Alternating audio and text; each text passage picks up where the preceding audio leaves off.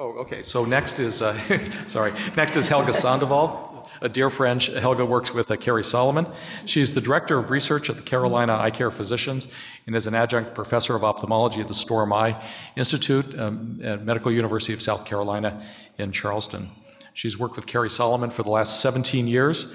And for many years, Dr. Solomon and Dr. Sandoval's practice has probably had some of the best refractive outcomes in the world. For the last 15 years, I've been looking at physician databases.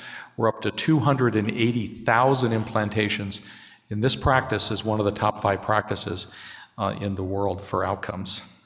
Dr. Sandoval has over 45 peer-reviewed publications and has given more than 150 presentations. And what she's going to share with us is some of her initial data with version 2 of the RBF calculation method. Dr. Sandoval. Thank you, Dr. Hill. Thank you to everybody for being here this time.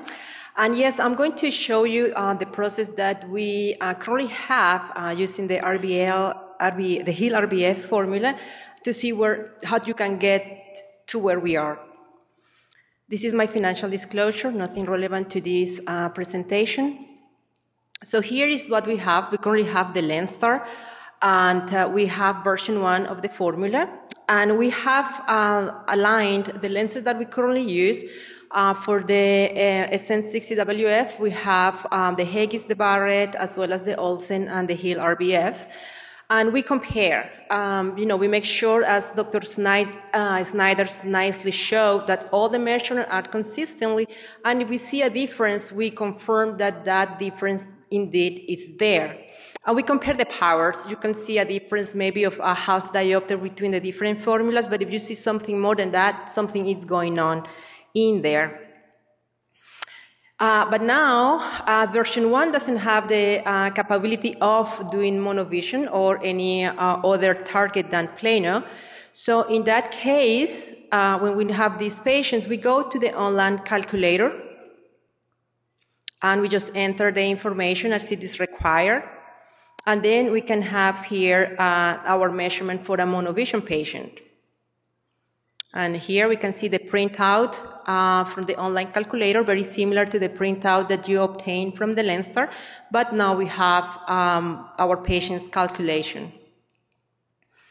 One thing that we love about the formula is if there is a measurement that it doesn't make any sense at all, it warns us that, the measurement is out of bounds, that we should be careful or not to use that power based on the formula. Now, here are the outcomes. So here we start working with Dr. Hill back in 2014, 2015. This is the results of the retrospective study that he did.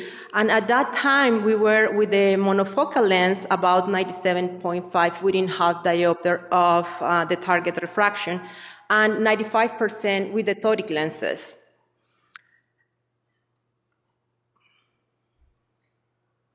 Now, here is where we are 3 years later. Our outcome within half diopter is 98% with both the monofocal lens and the toric EDOF lens that we are currently using. And our outcomes at within quarter of diopter are steadily improving as well. All our patients are 100% within 3/4 of diopter of the intended target. But how we get there? That is the question. So the first thing that I will recommend you is track your outcomes, but track the numbers. Don't think that, okay, my patients are happy, I'm doing good, that's good. No. Track your outcomes, know where you are, and define where do you want to go, where do you want to be. Now, the other key, as it has been stressed during this presentation, is the preoperative measurements. You need to have a very good biometer like the Lenstar. You need to make sure that the surface of your patient is healthy. If there is dryness, dry eyes, you have to make sure that you optimize that ocular surface before you actually do the measurements for the surgery. Use the validation criteria, as Dr. Snyder said. Make sure you train your techs to do that properly. And repeat. If you're not happy with the measurements, repeat. I can tell you that I'm the tech least favorite person in the practice because I make them repeat the testing. Unfortunately, patients have to come back for that purpose, but it is their outcome at the end of the surgery. And then, of course, the IOL-powered calculation formulas. We have to have modern formulas to get to better outcomes and to provide what is best for our patients. But now what is the next step? Can we improve our goal to quarter of diopter, increase that percentage? Probably we could do with the modern technology, new lenses, new things coming up in the market.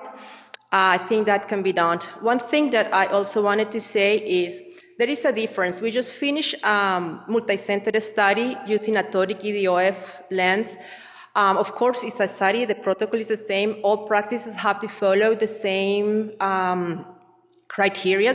We were expecting to see the outcomes of all the sites about the same within that half diopter.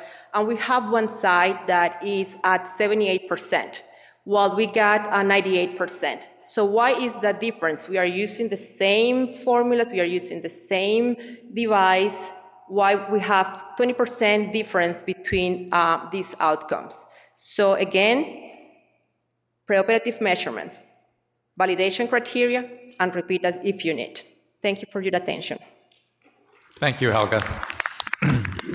In the last few minutes, I'm going to just share with you some things that may be transformative in ophthalmology. What's happening is we've all seen the calculation methods getting better. Barrett was really transformative for us. And I think the RBF method may have something to add as well. But industry is also responding right now, and we're starting to see rumblings of exact IOL powers by hyper-accurate methods to within 1,000th of a diopter. This is off-the-shelf technology. And then the keratometry may be getting better and better and better with newer methodologies. And I think when these two things begin to happen, we'll see another incremental change. So again, this is an exciting time for ophthalmology. We now have calculation methods and measurement technology that's very, very good. And in my opinion, if your half diopter accuracy that you track is less than 90% with the LensStar and the different measurement technologies and calculation technologies available to you, you're probably doing something wrong. So this is completely achievable right now with current technology. So I want to thank all of our speakers today and to all of you for taking time to be with us, and I hope you have a good meeting. Thank you.